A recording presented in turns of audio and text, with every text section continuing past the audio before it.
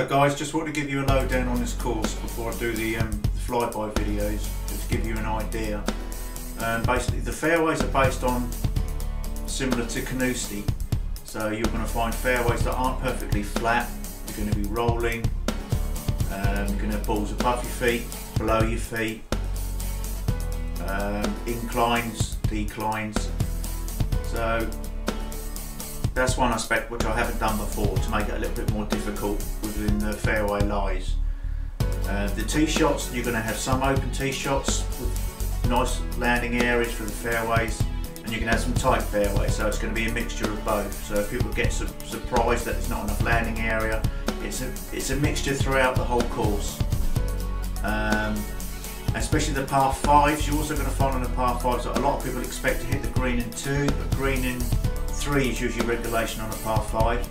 So the only way you're going to hit the par 5s in 2 is if you're using master clubs or if you've got a good tailwind.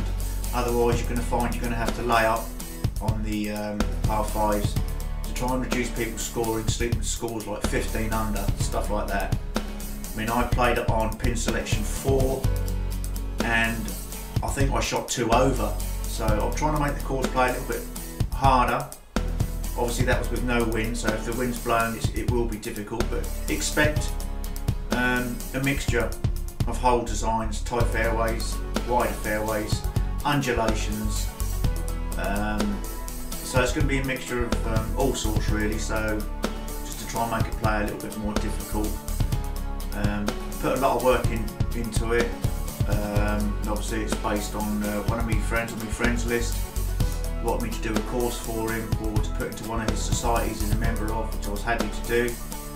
So basically I just want to give you guys some bit of background to the course, just showing you some of the pics that I've done during the design before I actually get to the flybys, which will be just after this little introduction.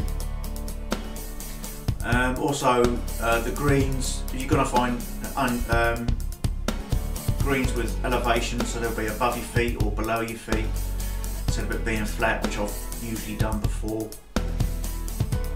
So there's not that many spectators because the planting bar, as you can see, is quite full, so I couldn't put too many spectators in there. I just basically concentrated on the design of the course. So I hope you enjoy it, and we'll just finish off with just looking at these pics, and then it will be followed up by flybys, which I hope you guys will watch and enjoy, and I hope that gives you a little bit of lowdown of the course that's going to be released hopefully within the next 24 hours. So thanks again for watching.